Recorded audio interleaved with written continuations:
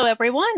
Good morning, good afternoon, good evening, as the case may be, and welcome to What's New in the SQL Server Tools here at the PASS Virtual Summit 2020. My name is Vicky Harp. I'm the Group PM Manager for the SQL Server Tools and Experiences team at Microsoft. Hi, folks, and I'm Ken Van Heining. I'm the Group Engineering Manager for a lot of the same things around SQL tools, drivers, and actually now just took on a bit of a new role with also helping out on some of the release engineering things for SQL. So I'll get to do some new things there and bring some of our great tooling efforts that we've been there to some of the internal tools our teams need. So all those CUs, all the Azure trains, stuff like that. So a lot of new fun things going there where the tools team is going to get to help out too. Hi, everyone. My name is Alan Yu. I'm a program manager on the same team, and I'm just here as a moderator. We'll be engaging with all of you through the chat, and we'll also take some of your questions and ask Vicky and Ken to answer them. So I'm just here to help. Now, organizationally, since this is remote, what we're going to be doing is if you ask questions, Alan, if he's able to answer them, will answer them in the chat as we go. And he'll also be noting and flagging some to repeat to us at the end or to hold to the end, at which point Ken and I will answer them live. If anything comes up that's really deeply confusing in the course of it, Alan will also be interrupting us to ask us questions as we go. But for the most part, we'll be going through the main presentation and the demos and then doing questions at the end. So what we're going to be covering today is the SQL Server tools. And so what I wanted to start with was this diagram that I've come up with that I've used at a couple conferences now. You might have seen it before, to kind of explain what we're talking about when we're talking about SQL Server experiences.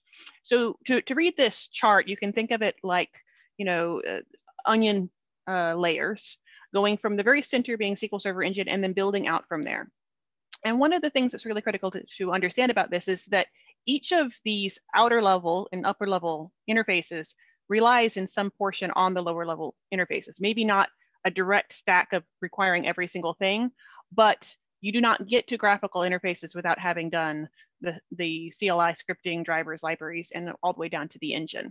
And so when we're talking about SQL Server experiences, I think to external users, a lot of times the expectation is that we're talking about these graphical interfaces and the ones that you interact with on a daily basis: Azure Portal, SSMS, Azure Data Studio, the developer experiences in Visual Studio and VS Code, migration experiences in SSMA, et cetera. But those are all built on this important underpinning of deeper experiences having to do with programmability, having to do with connectivity, having to do with scriptability. And in fact, we essentially use our own tools from the lower in the stack to build the tools that are upper in the stack. So today I want to go over some of what's happening across that entire stack, starting from the inner layers and building out to the outer layers to kind of give you a perspective on how we're viewing the motion for SQL Server experiences all up. And one of the things that I want to mention here is that increasingly the SQL Server experiences team is more than just SQL Server. And it's more than just user experiences. Like Ken said, we're actually branching very strongly into the internal Microsoft experiences for how to build and release, how to support, et cetera. And we're also getting into more of an Azure data experience where we have Azure Data Studio that has increasing numbers of cross-platform, cross-service support, and even getting into multi-cloud, poly-cloud, Azure Arc, all of these different deployment techniques. And so in the experiences team, we're having to react to some of those platform changes, things like Azure Arc coming into the picture. And we're also having to anticipate and prepare for them. So we're having to say, whenever a new platform feature lands, we need to have some sort of coherent story for how users might interact with that. We need to know where developers would go, where administrators would go, where business users might go in the stack of these experiences. So any external sense that there might be that we have competition amongst these experiences, we should put that aside. All of these experiences are funded and supported and worked on because they serve an important role. Sometimes externally, you hear things about SSMS versus Azure Data Studio. And internally, I can say it's not that sort of versus experience. It's more of a, what's the position of SSMS? What's the position of Azure Data Studio? What's the position of the Azure portal? who are those experiences for? What are we building for? So Ken, do you have any commentary on any of that? Yeah, I think one of the things I'd throw out is the taxonomy here is it's elegantly simple when you look at it.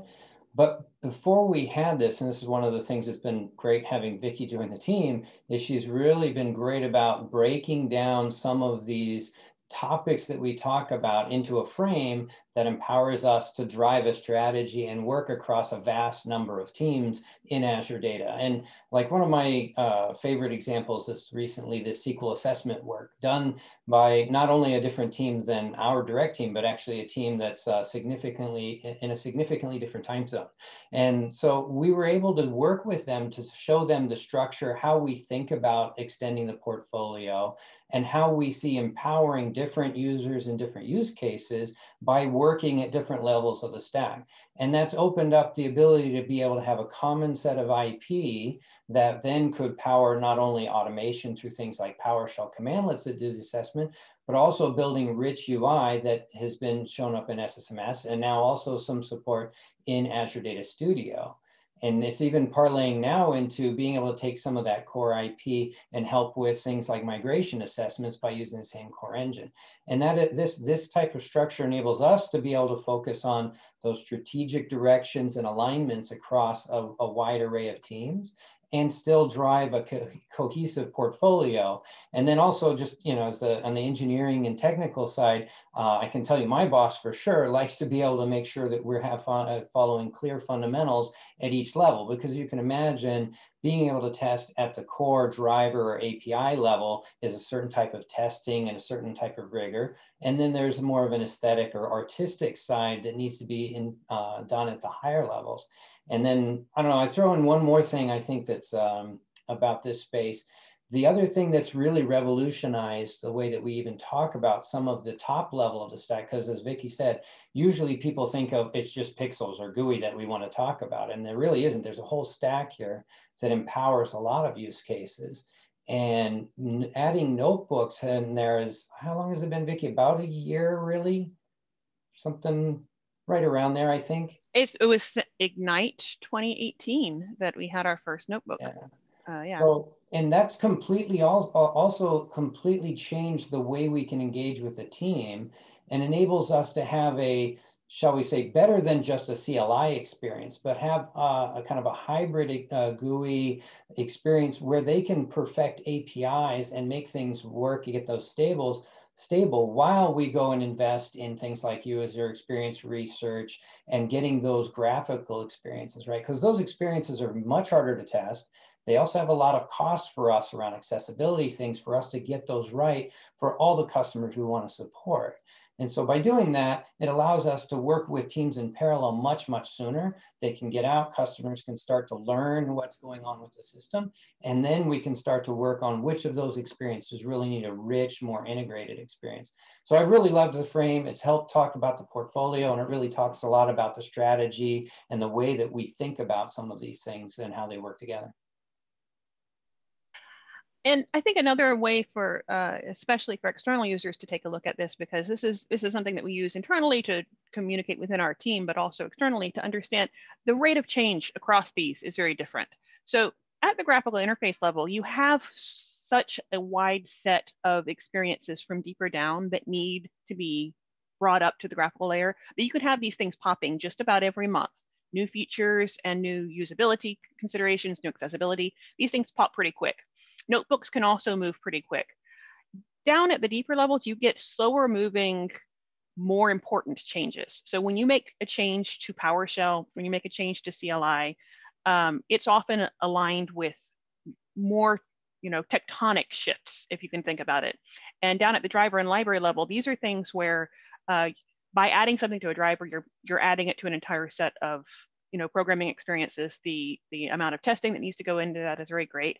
And when it's a net new feature, a lot of times those things are going to be aligned with new releases of SQL Server, which is of course the base level of the stack here, where we're talking about changes not just to SQL on-prem, the versioned SQL, but also the continuous updates in Azure SQL, where when those things make a change, there's a lot of pre-work that has to happen across drivers, libraries, scripting, et cetera, before that's brought out to the public. And so sometimes it'll feel like maybe there's been a long period of no activity there. It may actually reflect the fact that the activity is aligned with SQL engine changes, and it's all going to come out kind of in a big package. That's when you get a CTP, all of the messaging is around the SQL Server new experiences, in the engine, but the drivers, library, scripting, CLI will often kind of pop out at the same time. Whereas the notebooks and the graphical interfaces can kind of go on continuously to say, we're going to keep improving that, et cetera, from month to month. So the way that we're going to work through this is we're going to just kind of step through each of these levels. And so to start with, we'll go with the drivers and libraries. So examples of drivers and libraries, we have at the driver level, kind of our primary drivers are SQL Client for .NET, JDBC for Java, ODBC, which is kind of across a whole big stack of languages, and which is actually the base driver on which a lot of other experiences are built. OLADB, which is a little bit more of an older, I hesitate to say legacy in that we actually absolutely still support it, but it's an older driver. PyODBC for Python, PHP, TDS, which is the Node.js driver, and I have Go listed here, and we've actually also recently been working with Django. So this is a set of experiences that I think a lot of people don't think a lot about, but you absolutely feel it if you need something there and it's not there. And so that's one of the things that most of these drivers release 1 to 4 times a year, some of them more often. And there's a lot of to be covered there, should we ever want to get into details on it, but just I kind of want to tell you that it exists. And then we have SMO and DACFX. So in talking about the SMO and DACFX, these are the libraries, like the programming libraries that our team maintains on which a lot of other things are built. And Ken, do you want to kind of talk about that from an engineering standpoint? Sure. Yeah. So I think, and this actually talks back on the frame slightly too. The thing historically we never really did before thinking of the portfolio this way is really a lot of these runtimes weren't treated as first-class citizens across what we would ship.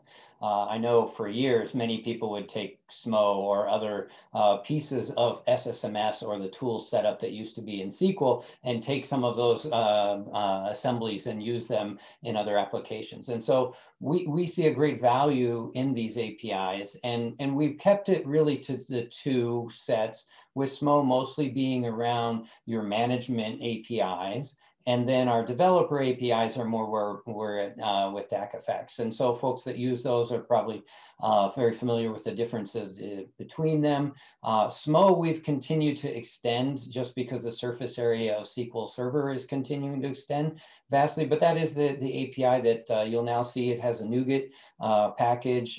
Most of you, if you have been working, have probably worked with David Shiflett, who is the core engineer behind shipping that. And we do it roughly 3 to 4 times a year. We try to get an update out on the NuGet feed for that. Similarly for DACFX, again, we try to do 3 to 4 releases a year. It really kind of depends on what's going on a given semester and the backlog there. But we have the whole, there's actually several engineers also on the DACFX team internally. DACFX actually powers a ton of scenarios internally for us now. Not only is it used by several of the tools like the Visual Studio database projects, it's now being shipped as part of ADS for our cross-platform support for developer tools. I think Vicky's going to talk a little more about some of those capabilities. And then internally in Azure, it's used by the import-export service if you ever importing and exporting your database with that. But we actually use it internally in Azure for updating the central metadata store for all the cluster information. And they actually use DACFX to be able to get the same type of scripting and support for doing database upgrades for the service. So DACFX, very important API for us. And so we continue to invest in that.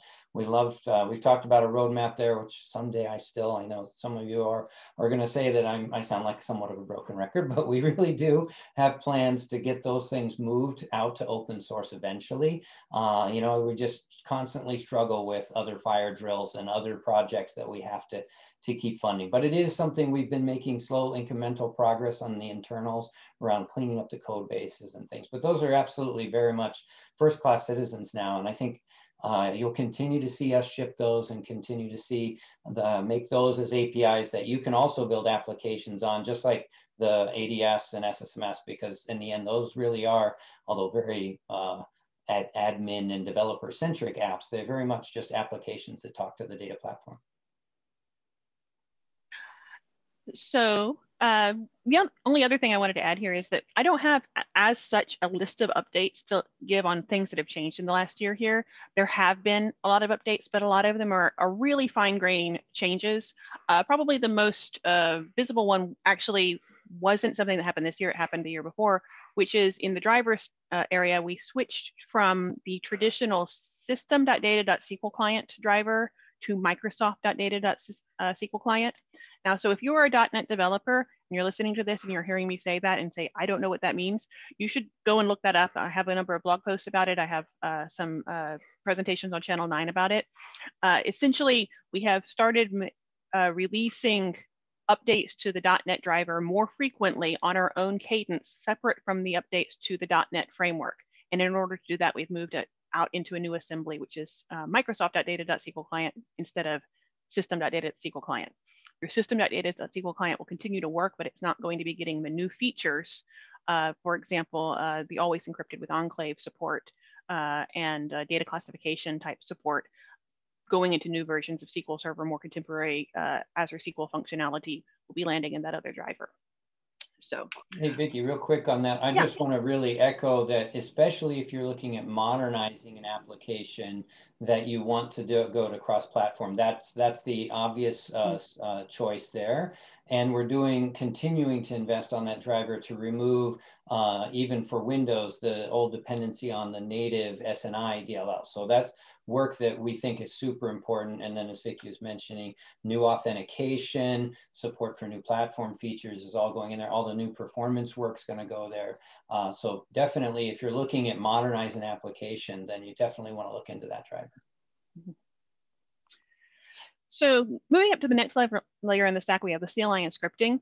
And in some cases, these interfaces are really thin shims on top of the drivers and the libraries that we just mentioned. So at the Microsoft Hackathon this summer, I actually worked on SQL package. I tried my hand at a couple of days of development work after a couple of years of not doing that. And I came to, yes, and Ken's like, yeah. I came to really understand how much SQL package is a shim over DACFX. And I also have a much better understanding of why it's not going to be just a turnkey, let's open source this issue. That's quite a code base there. But essentially, SQL package as an executable, it's a tool that allows you to run DACFX command at the command line, but it's really a thin shim of like, here's something that can take input, clean it up for you, and then pass it to that library. And I wouldn't say PowerShell is that same level of closeness, but it's not far. It's again, PowerShell is largely doing calls down to SMO. And then you have SQL CMD, which is actually built as part of the drivers. It's very tightly connected. And so with the command line tools, we have kind of an increasing number of them. It's just a matter of SQL CMD and BCP have been around for a long time. MS SQL CLI, which came out for GA last year, is a Python-based, better interactivity kind of command line tool. One of the things that we've been running into with this is with the increasing number of them, people are not finding them and they're not knowing how to get a hold of them. So I wanted to mention here that one of the things that we're going to be looking into, and I've been promising this for a while, but it really is coming, is a SQL tools package, which will be a package that will pull together what we consider kind of the base set of command line and graphical tools, at least for Windows, and then we'll probably move over to cross-platform as well to help people identify and get to these command line tools a little bit more easily. Over on the scripting side, PowerShell, I just kind of want to call out that as of this month, we have 11.9 million installations of the PowerShell SQL Server library module from the PowerShell gallery. And this is really kind of a labor of love for the engineers on our team that work on it. And some of the people inside and outside of Microsoft who are really champions of these users. We really thank you for your feedback on this. This is an area, again, that keeps coming up. Should we open source it, etc.? And I'll just kind of go to Ken. Yes, I think it's just more or less open sourcing something is a little bit more complex than just saying, here's the source, go with it. We have to make it where you can build it. And the build dependencies for these things, and this is what I'm coming to understand, sort of assume that you're building within Microsoft and you have access to all of these tools and all of this code and all of these pipelines, that lifting them up and putting them external so that people can actually make changes to it and commit it back and it goes into the program is not as simple as just lift and shift. But that is kind of directionally, I think, where we want to go. PowerShell remains really important. And now with notebooks supporting PowerShell, we really anticipate that this isn't something that's on the descent. It's not like we're all interested in Python and not PowerShell anymore. This is really, here to stay and going to continue to be important. So Ken, anything else before I move on to notebooks? No, not too much. I mean, other than maybe in the comments or questions, or if I don't think we have a poll thing, but I would be curious how many folks have actually either looked at or tried MS SQL CLI. For us, it was one of those things that we thought fit the strategy of the portfolio really well, but it did come along with a Python dependency. And so we're very curious because we just really haven't seen the uptake on it that we would have expected or really kind of hoped for, because it's a really, I think, an exciting interactive shell. And I think it was May, I think, that we shipped the kind of update that had some horizontal paging support for Linux and some other improvements. I think that's where batch file support came into. If I recall correctly, it might be off a little bit. But anyway, it's just one of those tools where I'm just surprised, given the number, it just doesn't even compare still to some of the other tools. And so if you have any thoughts or feedback, maybe Alan can be taking a look at that during the time if there's any questions, or maybe people still just haven't heard about it and we need to do more. And maybe, as Vicky said, the SQL Tools package will help with some discoverability things. But it's one of those where we were really excited when we were working on it and getting it out and demoing it. I think we demoed it quite a bit a year or so ago, or a year and a half ago. And so anyway, that was just, if you have anything there, that'd probably great to share some of that. Yeah, I agree. MS SQL CLI, for those who might not be familiar with it, it's got a better interactive experience for the command line for horizontal paging. It's got IntelliSense autocomplete. It's got command history. It basically handles large results. That's much better. It's just a much more modern approach toward command line interactive experiences versus SQL CMD, which is, like I said, really tight on top of the driver. Like, it's just, I'm going to take your text and I'm going to send it to the driver, right? It's not going to do a lot for you as a user in between. But though it demos well, yeah, we haven't seen the uptake in usage on it. And that could be a reflection of people aren't using it interactively. They don't know about it. And so that's kind of an area that we're still interested in. And so watch this space, and we're watching this space. So moving up to notebooks. Notebooks are a concept that we added into our tooling about 2 years ago. It's a concept that comes from data science and the data science world. And when we're talking about notebooks, I want to be distinct here that we're talking about notebooks as a technology set, though we tend to only really use and demo the notebook viewer that we have in our graphical interface. They are actually distinct concepts. So the concept of a Jupyter notebook with a Jupyter server, with kernels, with the IPYNB file format, and the combination of markdown and executable code is something that is independent of and has a wide set of tooling around. And also in our graphical interfaces, in support of our use of notebooks, we are trying to make a really excellent graphical interface for using notebooks. But when I'm talking about it here, I want to be clear that notebooks are something that we're investing in on multiple fronts. So this is another one of my little slides that I put together to show the way that we're thinking about it. So with notebooks, we have these different work streams. You may have seen me, again, present this before, where I'm saying that a notebook as a concept of having this technology with an IPYNB file can be used in a couple different ways. So we have it using it as a user experience where the actual main user interaction in, instead of a wizard, you have a notebook. Instead of a docs page, you have a notebook. And so we have, as UX, we have documentation. We have this collaboration sense where you're making changes or you're sending them to someone else, or multiple people are working together.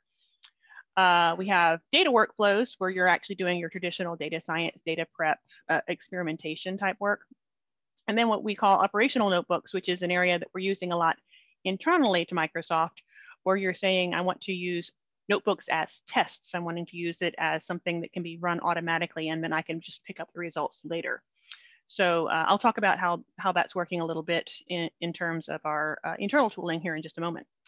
But for the moment, I'd like to actually jump over to our first demo and go back to kind of what's the basics on, what is a notebook? So let me get back to my base here. So we're here back in Azure Data Studio, and I'm going to do a new query. And let's just connect here to my local hostess instance. And I'm going to do your traditional type of SQL query, select star from sys.databases. And let's, if I was going to share this with someone, maybe I'd add a comment, list of databases on the server.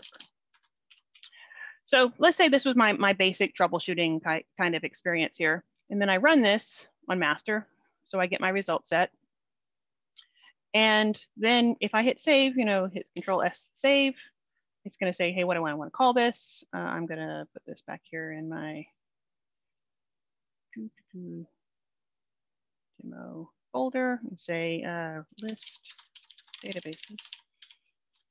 So, all right, I got that. And then I'm going to close it. And then when I'm going to open it back up here,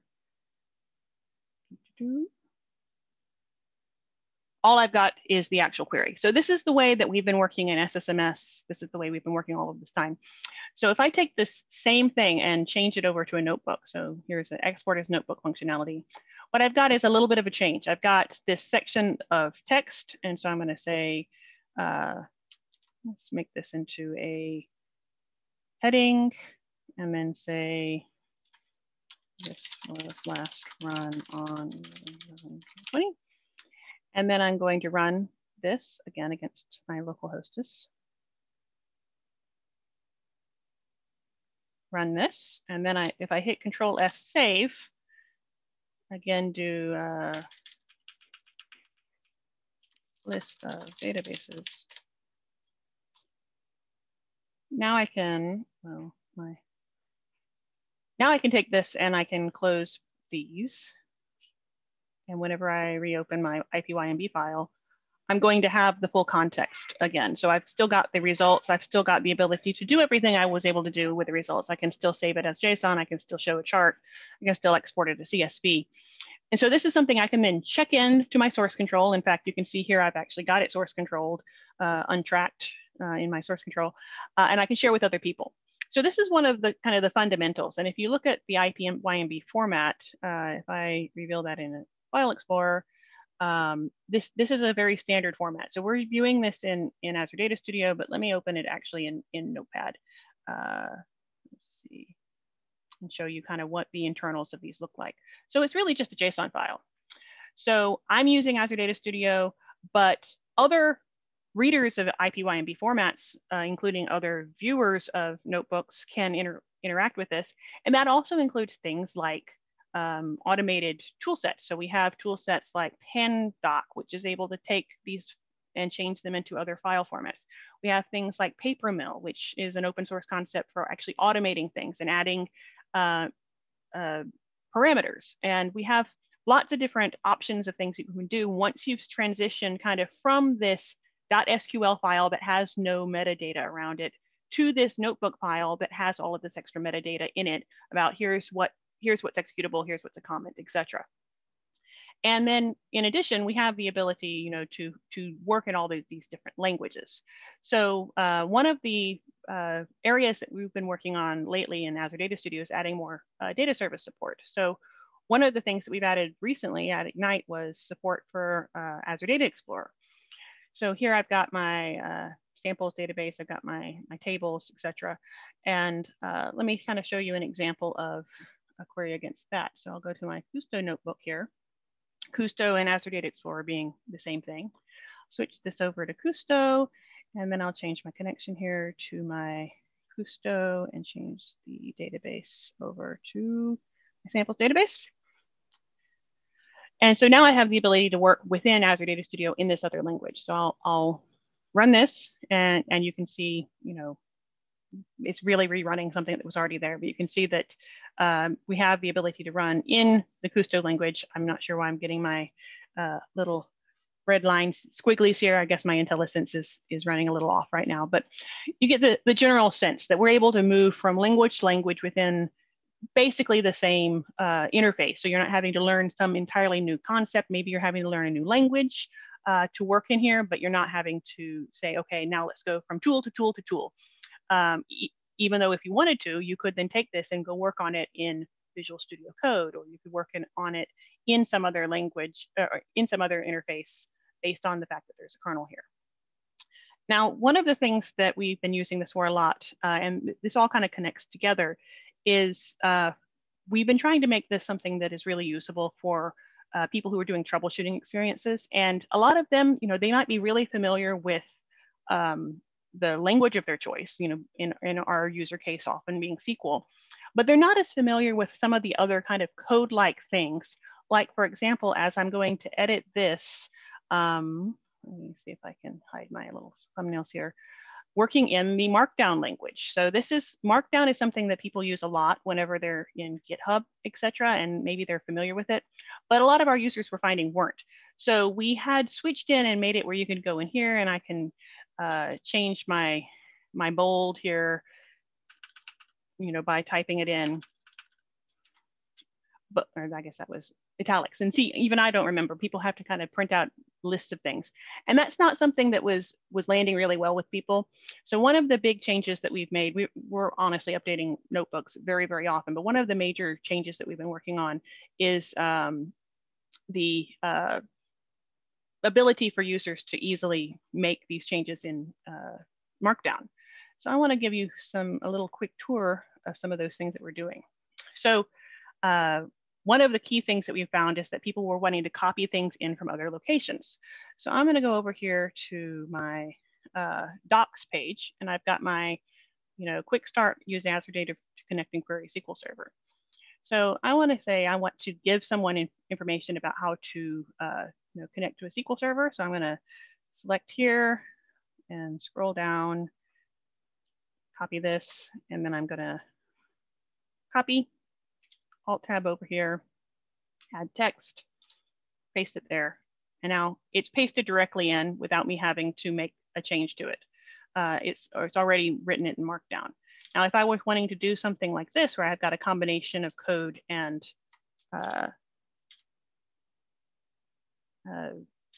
text, I'll paste that in, and then I'm going to add another code cell. Take that, copy it, paste that in, and then let's add another text cell, and we'll go ahead and grab that image and paste it in there. So from a usability standpoint, this is a lot faster than what people were doing before, where they were having to take this content and they were having to write it in Markdown, etc. So now we have basically this ability to, you know, I can now set a connection, run this tutorial, etc. We are looking at ways of even making this the documentation. And so I'll actually show you a little bit of that in a moment. So that's one level of it. So let's do another new one. Really quick, Vicky, I think some people are having a little bit of trouble reading the text on your screen. Can we I will make it bigger. Showing off another feature in Azure. Yes, so you hit Control+ to make it bigger. So I apologize. I will work at about that size. Please let me know if this is not big enough here. So I'm going to show you a little bit more of kind of the little fun tricks that we can do with this new WYSIWYG ability we have here. So I just literally this week adopted a new dog, and he's an Australian Shepherd. And so I'm going to go over here and take a little cute image of an Australian Shepherd, and I can paste that directly in. And then I can also, let's say I was actually trying to do a write-up on how this experience went, at PASS. I can go over to my slide deck and let's say, oh, here, this is pretty good. I'm going to copy this slide that we've been talking about, and I'm going to paste that directly in. So you can see we've got some nice things here. And one of the areas we spent actually a huge amount of time is getting people to be able to copy from OneNote. Because it turns out in a lot of environments, OneNote is where people were putting a lot of their run books. And when I say in a lot of environments, I absolutely include SQL Server in that. Ken, do you want to talk a little bit about how that's been going? Yeah, sure. And actually it came out of a meeting. We were doing a review. The product group was doing a review with Rohan actually on progress and how things were going. And the engineering topic was Azure Data Studio specifically. And actually Vicky did some of these awesome demos and showed, and I can't, don't quote me exactly, but basically the paraphrase was, that's amazing. Why don't my live site engineers and the rest of the SQL engineers have tools like this? And literally that was the catalyst that got us thinking, that's a great question, Rohan. And so we took that and really parlayed it into, we really should, because as Vicky said, the state of the art in SQL, I have to admit, was I would say, and the maturity model, if you're familiar with maturity models, most folks probably at least a little bit, on a knowledge management side was very, very low. And we literally have scratchpad-like content in OneNote, and to the tune of thousands of OneNote pages for supporting Azure SQL DB and MI, VM, all of the systems. And that's mostly because the team wasn't very well versed in how to do that. And OneNote is super easy to create content, and it syncs and shares pretty well. And that just became the state of the art for the team. And of course, anybody that's familiar with that space at all quickly knows that you're not really maturing your content either and managing your content there. And so that really became two things coming together for us as an opportunity to say, well, we can bring a better experience, but we can also take this content, a concept of run books and curating that knowledge and provide source control. We can provide code review like workflows, but we could also move into this idea of being able to execute these notebooks rather than copy paste, which again, the state of the art was a OneNote would have a sample query. The live site engineer would copy that over, or sometimes manually craft a command line, fill in just really amazingly long parameters. And that's where we saw that opportunity. And we had a proof point to try and sell the entire SQL DB team on, which I think is what Vicky's showing here. It's just we shipped with the big data clusters quite a large number of notebooks built in when you get this extension in Azure Data Studio to support big data clusters. This is the first time we've shipped such a complicated system as a SQL Server product. Not that SQL's trivial, but when you look at what ships in big data cluster, there's a ton of internal services and complexity there. And so we quickly, as we were going through that release process, identified that people are going to need built-in support, run book capability, the ability to have all of this knowledge captured in a way that not only could they go and read, but they could actually leverage. And so there's a ton of things in there. There's even Canary notebooks, which touch on some of Vicky's idea of operationalizing a notebook. But that really became an opportunity for us. And now I think, Vicky, we're going to talk a little more about LiveSite and kind of where that project's going in a little bit. You know, the difference between a good question and a great question is that the great question is that's the next slide. So yes, that is what we're going to talk about. So I think you'll see it's turned into quite a project for us. And I'd probably just finish up real quick on this with most of those features that you saw there, which I don't know any other notebook renderer. And this again to Vicky's point about separation of the presentation layer and the UI you're interacting with and the tech behind it. We've invested quite a bit in Azure Data Studio to make it almost seamless to transition from OneNote to editing and typing. And that's really come interacting with all those Azure Azure SQL DB live site engineers that had a very lightweight system, and they don't want to turn it into a heavyweight system. They don't want to learn Markdown. They want to be able to copy paste.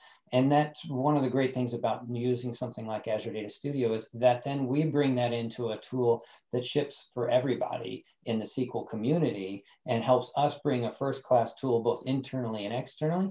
And it's really that inner loop that we have now there is driving a lot of work very quickly, but still accruing to, I think, one of the best notebook rendering and editing experiences that you can find anywhere on top of Jupyter notebook technologies.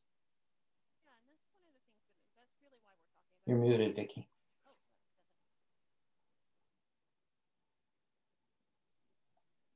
No? Oh, I think your microphone sounds very far away.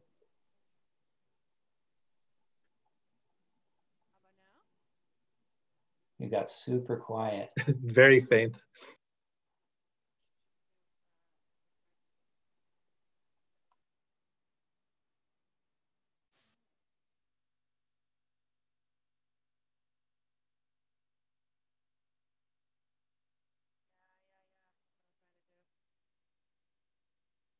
How's that? Is that better? Getting there, maybe a little. How about that? More and more? Oh, that's better. Okay, yeah, I don't know. Does that automatically adjust? Yeah, it automatically adjusted, and I was breathing too quiet or something. Sorry. So, but yeah, the whole purpose of us talking about this thing, that which really is, what's our internal thing? You know, why does an external team care to hear about it? And it's basically to let you know that we are really all in on this technology stack, and as we are learning more about it and using it, we are then able to kind of come out with confidence to say, this is an area that is here that we're going to keep working on, and that we think is going to have real value for any organization that is working with complex systems and complex data. And so as we're using it and kind of, using it as the term, eating our own dog food here, we're learning about it. We're going to be sharing what we learn, and we're going to be doing things like creating ways to operationalize and take these run books and turn them into tests and turn them into end-to-end systems. So yeah, to go back to the slide deck, these are some statistics as of this week in terms of the number of troubleshooters that we're running, and these are all running in Azure Data Studio. So we have 12,000 notebooks. We have 4.5 thousand of them that are being used actively per month.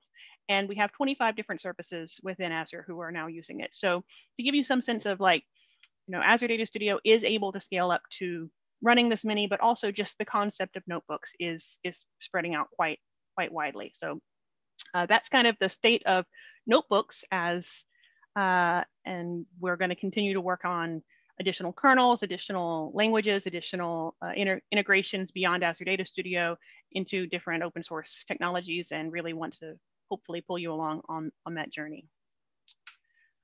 So next we get to talking about, the cherry on top for all of these things, which is the graphical interfaces. And so even though I was demoing in Azure Data Studio this whole time, we have this entire set of graphical interfaces in addition to Azure Data Studio that are worth mentioning, and which all have their own valuable space in the portfolio.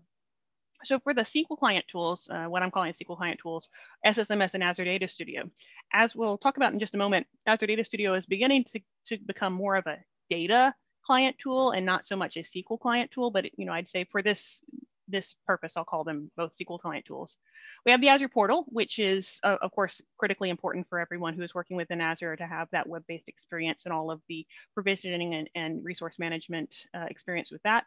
And then we have the developer tooling stack, which is the SQL experiences within Visual Studio and also in VS Code. So the MS SQL extension in VS Code is actually a very widely used extension with many hundreds of thousands of users. And in Visual Studio, what had been SSDT is now SQL projects in Visual Studio. It is also very widely used and is supported by this team. Within the SQL client tools, because this is, after all, a data conference, the differentiation between SSMS and Azure Data Studio is changing from year to year. I think when we first announced Azure Data Studio GA, we talked about how Azure Data Studio was a little bit more aligned to the dev and query editing experiences, with more of the management experiences being aligned to the SSMS user.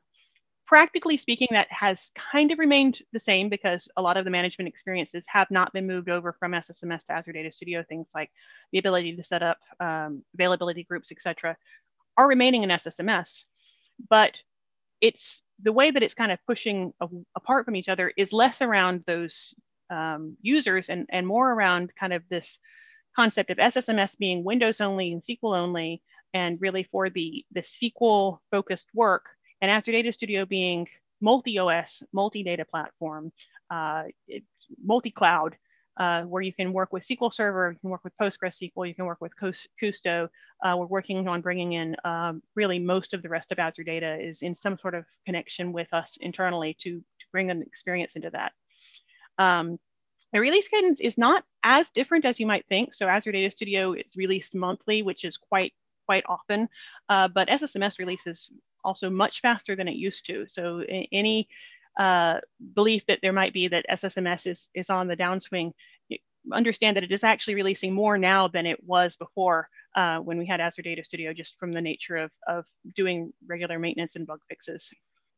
But the net new experiences in like things like notebooks that we're doing fresh and new are landing in Azure Data Studio, not in SSMS. And that's practically necessary for a lot of different reasons. So when we do something like a notebook experience, in the current world, we want it to be something that works on Windows and on Mac and on Linux. We want it to be something that will work across different data platforms.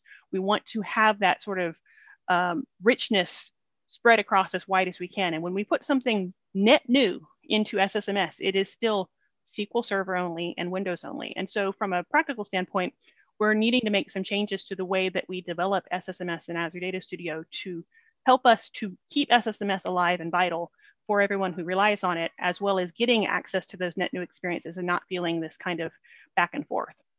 So one of the changes that we made in SSMS 18.7 was to start shipping Azure Data Studio with SSMS. And so kind of wanted to give this a little bit of time to talk about that and give some context for what is happening. I think that landed at first as, oh, we're just trying to force people to move Azure Data to Azure Data Studio, but it is actually, if anything, the opposite of that. We're trying to make sure that new experiences that land in Azure Data Studio are more or less transparently available to SSMS users without them having no access to that new work that is happening in Azure Data Studio.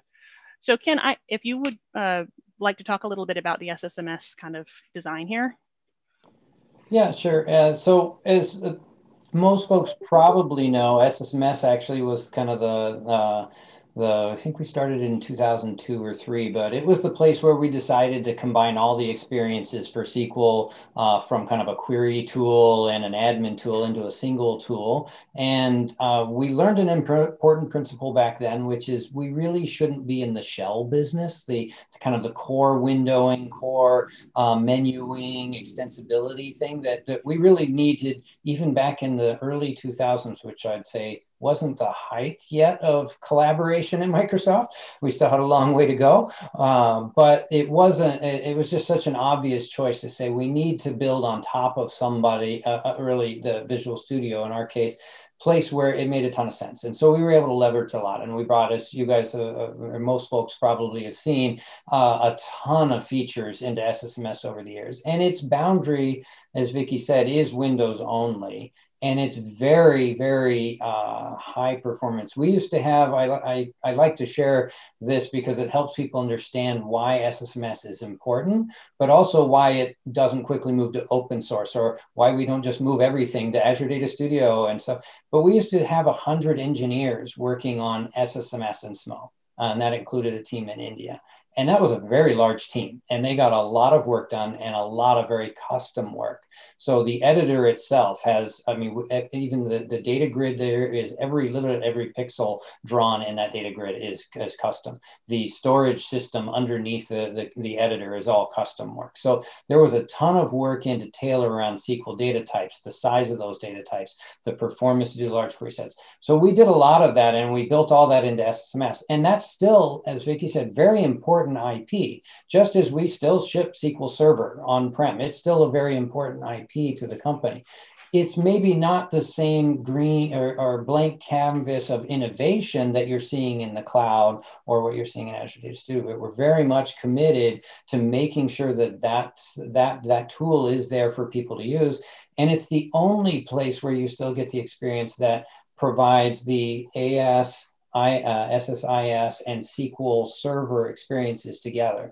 And that's still very important to us. And I think that's one of those things where we saw that as an important evolution in kind of the identity of Azure Data Studio. As those might remember, it was originally called SQL Operations Studio, I think. It was the original name. And so we had a little bit of like, what is this thing going to be when it's grow up? What's the real strategy here? How does it make sense? And as we, you know, as anybody, we learned as we went, as we saw what the technology was capable of, and really kind of where some of the gaps were. And as you see the innovation in the Azure Data Platform, you see there was this natural affinity that, or a natural ability for us to bring the two together as complementary rather than as competitive, or to have some sense of one, having to be in one or the other. And so, as Vicky said, we've worked to try to bring together features and following really the precedent that SSMS already had around, if you want to go to Profiler, well, we didn't embed Profiler in a doc window inside of SSMS. We said, well, that's really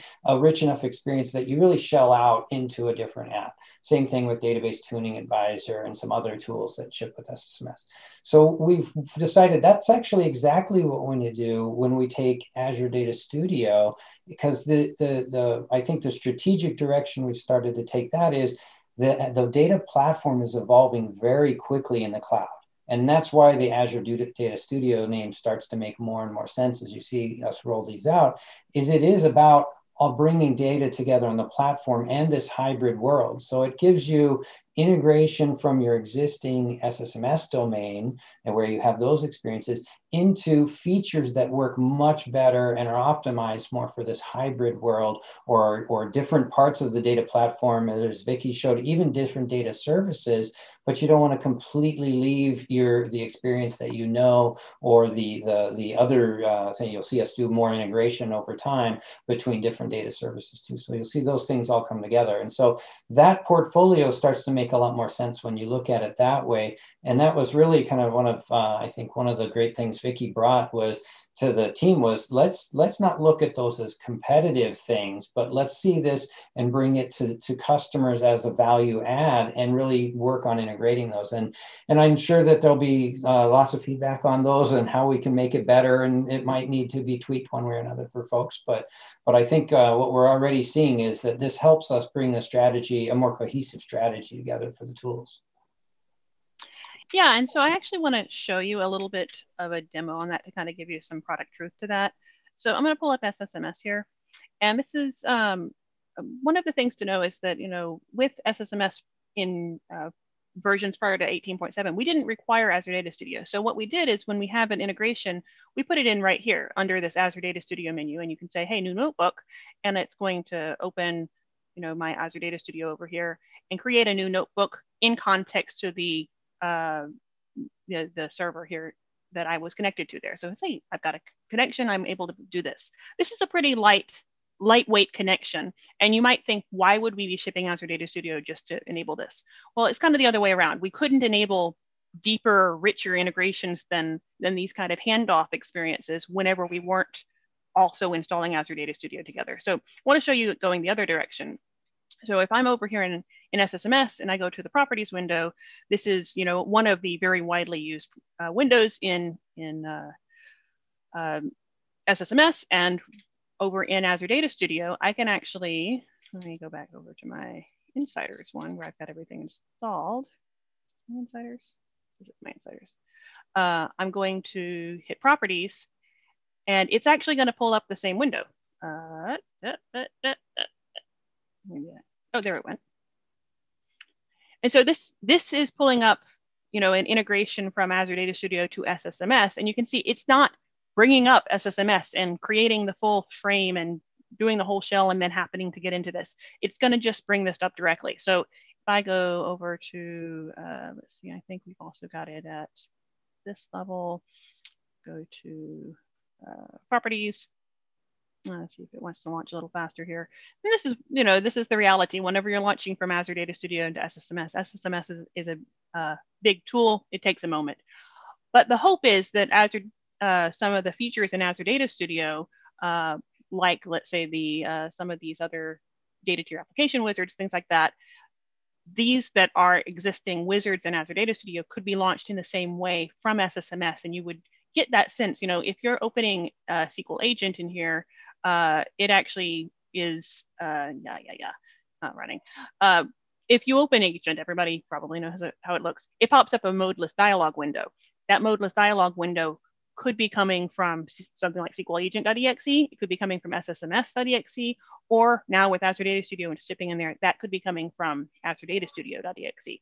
So that's the notion here. And I just kind of wanted to show you some of the product truth and tell you that we're laying this groundwork as we move faster and faster with experiences here in Azure Data Studio to make sure that those experiences do land here in SSMS, where people are doing their other vital work and not having to, change tools midstream whenever they're got a workflow that works for them. So next up, I want to be aware of time. We have about 5 minutes left. So I just want to go relatively quickly through some discussion about the speed at which we are moving in Azure Data Studio. And then I want to show, let's see if I can get it done. I want to show the SQL database projects, and I want to show a little bit on the Azure data, on the Azure portal. So maybe we'll go a tiny bit over. So I'd say start getting your questions into the chat so that Alan can start asking them of us here in about 5 minutes. So here's a list of the Azure Data Studio features that we actually shipped in the last 12 months. And I updated this a couple days ago, and this will be changing later this week. So this changes very, very rapidly. And I wanted to kind of give you a sense of the flow at which, how we release things. So Ken, do you want to talk about this? Should I go over it a little bit? Sure, I'll just be real brief because as you mentioned, we both are really good at talking. So I don't know if we're good speakers, but we're really good at talking. So yeah, so real quick, I just really wanted to call one thing out, and that's we've recently made the decision to go and spend a little less time on some of the new features. So you saw that slide real briefly on the number of things we shipped in Azure Data Studio, and the team's been working really, and even with the environment that we've been working in, we're all very fortunate to still be able to work remotely. But even with that, the team has still turned out tons of new capabilities. The downside of that is that, and just to be fully transparent, we're not doing enough bug fixing. I'm not completely happy with the test coverage and some of the other fundamentals we have, some of the tracing and diagnosability we have. We've had to tell customers we can't repro, which I consider one of the worst customer satisfaction things we can do. So we're going to slow down a little bit in our rhythm and really optimize around, as Vicky's pointed out down along the bottom, we have key events that typically drive some of those announcements and things, innovations in the platform that we want to align with. But we're going to take a couple of months each semester being 6 months for us. We're going to take a couple months and really focus on bug fixes that we get reports from you. We want to fix more of those bugs. We want to be able to finish things that we start. We have some preview features that have been in preview almost the entire lifetime of the tool. So we need to get some of those things done. And then internally on the fundamentals and engineering side, again, I want to see better tests. Again, full transparency, we've shipped too many hot fixes where we've had to ship a release and then within a week we shipped a hot fix. And to me, that's again a KPI that's something we want to look at very closely, and it's just unacceptable to have that many hot fixes need to be rolled out. So we're going to find a better balance there with the team and really give them an opportunity to, I'd say, finish what we start a little bit better, do a little better quality and stuff. So that's kind of what really is the highlight here. We'll still be doing monthly releases. You'll just see the content pivot in those, I don't know what color that is, the stabilization color. And those releases will be a little more focused on things like bug fixes and things. So hopefully we don't continue or perpetuate what I've heard many people say is the old connect or user feedback problem of I send something and nobody does anything, because for this we really want to do a better job on that front. Yeah, and just a reminder that as you see these features coming in, sometimes they'll be coming into the insiders. And so even whenever we start feature work, it might not be graduating up to the stable monthly release until a little bit later. So do not take any changes to this as being an indicator that we're doing less work. We're just going to be kind of pivoting the type of work. So I'm going to very rapidly do 2 very fast demos just to kind of show you some of the things that I wanted to be sure to get out to you as new updates. So one of the critical things that we've added in Azure Data Studio recently, and this is kind of looking at the cross-platform story for Azure Data Studio, is bringing in SQL database projects. So now I'm able to go into here and say, create project from database. And I'll be able to step through a process of actually extracting a SQL database project from an existing database. I can also create fresh ones, or I can bring them in from Visual Studio. And here, for example, I have worldwide importers. I can go and I can see my tables all listed out here. And then I can do live schema compares from that. So let me do a schema compare from that. It's going to build my project here for just a second. And I'll be able to compare this either to a DAC pack or to a live database to see what changes that I've made. And so those changes, I can actually kind of preview them here. I have them over here in source control. So I can go over here and see over on my customers.sql file, I've changed, made a change here in that I've added, let's see, pronouns to my customer. So I've added this new pronoun field. And now over here in my schema compare, I can hide this. I can then compare to a database. I'll compare it to my local wide world importers and then let it do its comparison. And I can see, what changes are happening here. And then I can actually apply just those changes by hitting the apply button once it finishes up there. So if you're a user of SQL database projects in Visual Studio, this gives you now a cross-platform option that you can use on Mac and on Linux. If you have maybe not been looking at SQL database projects because you've been mostly an SSMS user, and that's something that's off in Visual Studio, this might be a good opportunity to revisit this technology, see if it's something that would work for you and would help you get your work done. We have some really great videos out there that get run through the end-to-end on this. And so for the sake of not delaying on it, I'll maybe come back to this in a moment. And I just want to talk a little tiny bit about the SQL portal. So the primary thing we're trying to do in the Azure portal is modernize the experience and make it consistent and accessible. So modernization has to do with the look and feel. Consistency has to do with making it more about one SQL server across, Azure SQL DB, Azure SQL Managed Instance, SQL Server on Azure VMs, and then accessible in terms of being available to people of all different levels of ability. So I have an example of a design. This is an example of an old design where the old Azure portal had this concept where you would kind of click on here and then it kind of kept adding blades off to the right. And here's another one where it kind of has here, and the look of it and the amount that you could fit into these little thin skinny blades wasn't great. And so we still have some of these that exist, but where we're modernizing it, we have something that looks a little bit more like this, where we're using the full screen. We have the ability to see what the next step is going to be and to quickly move through it. So this is something that you'll find is also a little bit more visually in line with what you'd expect in a client tool. And that is by design as well. The other thing that we're doing is trying to create a consistency across the Azure SQL portfolio. So here I've got, you see here, I've got Azure SQL. Previously, you would go to SQL databases and you'd see SQL databases and they'd be separate from SQL Managed Instance and SQL Managed Instance on Azure Arc and SQL Virtual Machines, all separate. But now we've added this concept of Azure SQL in the portal, where whenever I go to add a new experience, it will help me walk through which of the different varieties of SQL Server that I want to use. And I can hit show details to see what the difference is amongst them. So once you go down into this experience, there's a lot of consistency as well as far as the order of the things that it will be asking you to do, so that you don't have such a large learning curve between these different flavors of what is really the same product. And we're starting with Azure SQL. This is a very widely used experience in Azure. It's one of the most highly used experiences. And we're going to be trying to kind of push this concept out even further and see what additional consistency we can get across all of Azure data. So that's just kind of a sense of what we're doing in the Azure portal.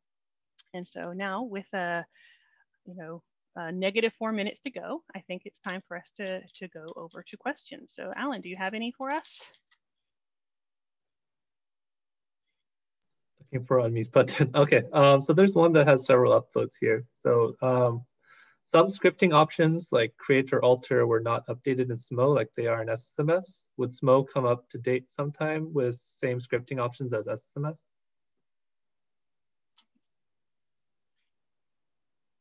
Okay, that's I'll have to follow up on that one because I think for the most part, the scripting support in SSMS is done via SMO. There may be some corner cases there, but actually, if we can get a little more detail on specifically which ones, it may just be a bug in what's out in the SMO NuGet library versus what shipped in a given release with SSMS. But definitely, let's follow up with that one on the specifics because they should be the same tech. You can send that feedback either to us via the SQL feedback on user voice, or you can hit us up on Twitter, or I have our email addresses listed here as well.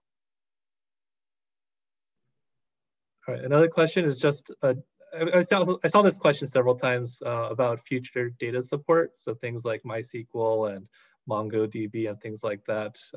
What's our official stance on that, and where can users go to request these? So when you want to request a new updates, I'll actually page over to this and kind of show you how to do it. You go to the Azure Data Studio, Azure Data Studio issues.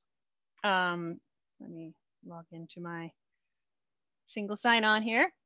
And then what you want to do is either search for it and upvote it, or you want to request it. So let me put MySQL in here.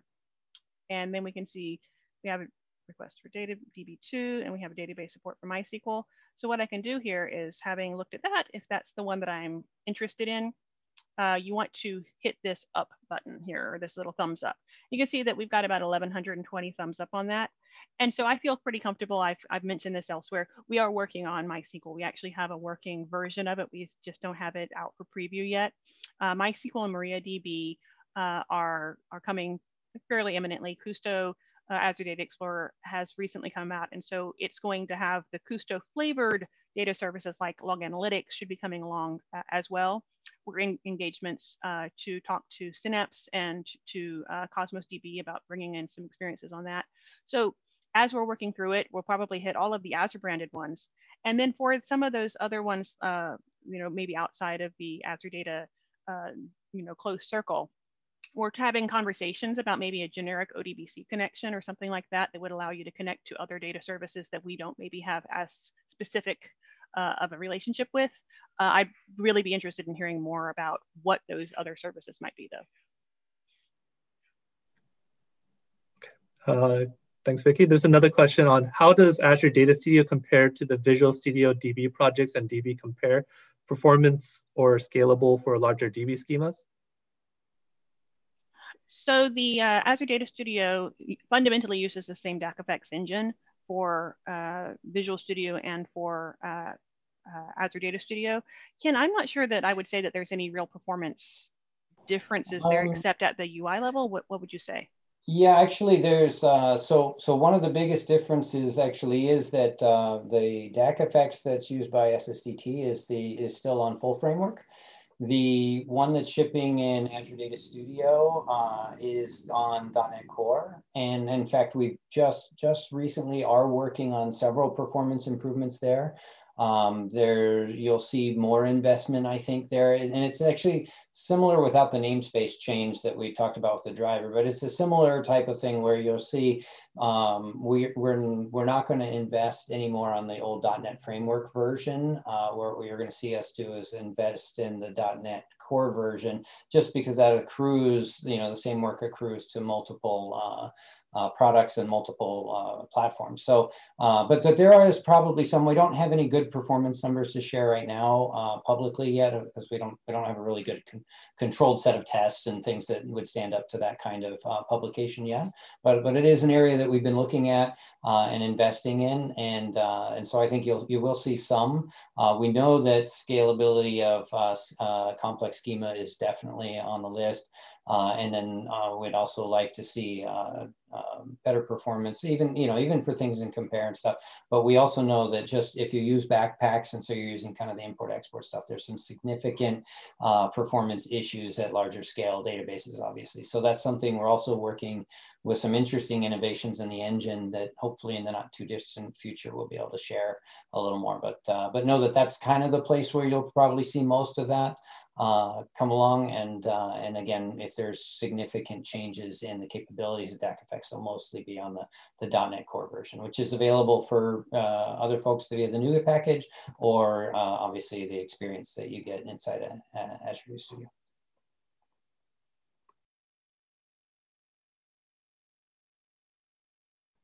Okay. How many more questions can we take at this point? I would say we've got about 5 more minutes. Oh, okay. That's plenty of time. Perfect. So there's another question here around, will we be able to group filter Azure Portal to all kinds of SQL instead of having to select between all those different Azure DB products? Yes, actually, I slid right past that in my rush to get through. I will go back to my demo here, which I guess I've now closed. So let me go back to my portal.azure.com. And the answer is yes. What you need to do is you need to go to the Azure SQL experiences rather than going to the experience for any of the individual services. So if you have been going into these services looking at, I'm listing SQL DB, then, or, I'm clicking on SQL databases, you're going to see your SQL databases. If you click on Azure SQL, or if you search it up here, the experience you're going to get is going to be a combination of your Azure SQL products in lots of different locations. So let me actually change the subscription over to my demo one, which has a better list here. Demos. And so I've got managed instance on Azure Arc. I've got SQL Database. I've got SQL Server on a VM. And so I'm able to see all of these together whenever I'm looking at my Azure SQL level.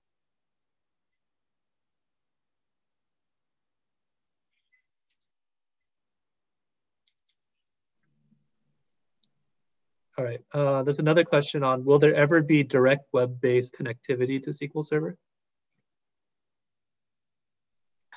So I guess there's 2 ways of interpreting that. One would be, is there direct web-based connectivity for your applications, like REST APIs, etc.? And that's kind of, I'd say, not something that I'd be looking into. That's not something that I would say is in the kind of the tools and experiences level of mandate. But in terms of direct connectivity for your tooling experiences, there is a SQL editor in the Azure portal. It has a certain number of experiences in it, but for kind of the broader conversation about, hey, what about PolyCloud? What about Azure Arc? What about, wanting to connect to and do all things you do in Azure Data Studio? We are looking at and working on web mode for Azure Data Studio. It's something that I've actually shown in a couple of focus groups, and so it's not exactly a top secret, but we don't have a strong plan yet on how that's going to get out there. But it's something that we're aware of as a desire for people to have kind of these headless experiences where they can just kind of use their browser and get started on working with their data platform without having to go and download tools and make sure that they have the right Python versions and make sure that everything is approved to be installed onto their machines. So it's an area of I'd say very intense focus within the team on how we best solve that. Ken, do you have any color you'd like to add to that?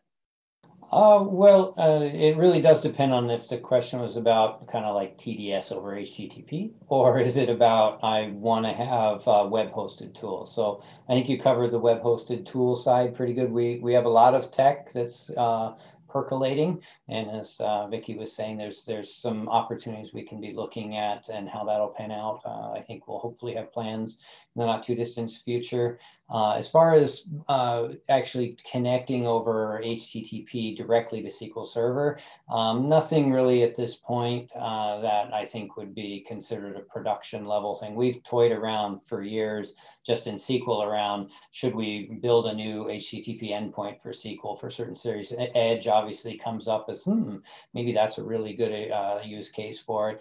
Just nothing that we can announce right now. And actually, as Vicky said, it really most likely wouldn't be done in our part of the product. Would probably come out of a different sister group. And so I think we'd have, but as soon as we have it, we'll be happy to share, because I think there'd be some interesting experiences that would also light up and that we would want to work with those teams on.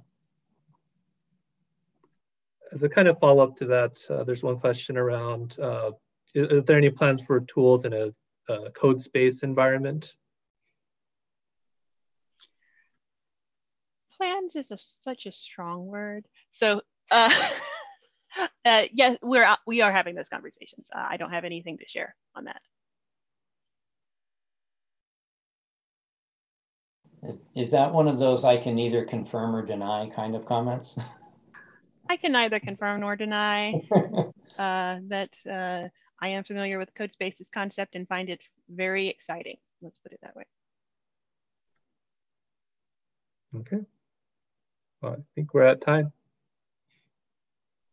All right, well, thank you all very much.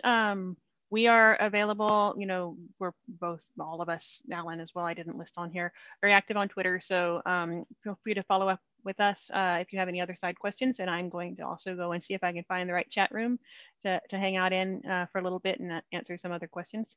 Thank you all so much for your time. And then just as a reminder, we do have session evaluations. So if you could take a moment and do a session evaluation, people do actually take that quite seriously within our org and within PASS. It really helps the organization to make a plan for next year. So thank you so much for your time.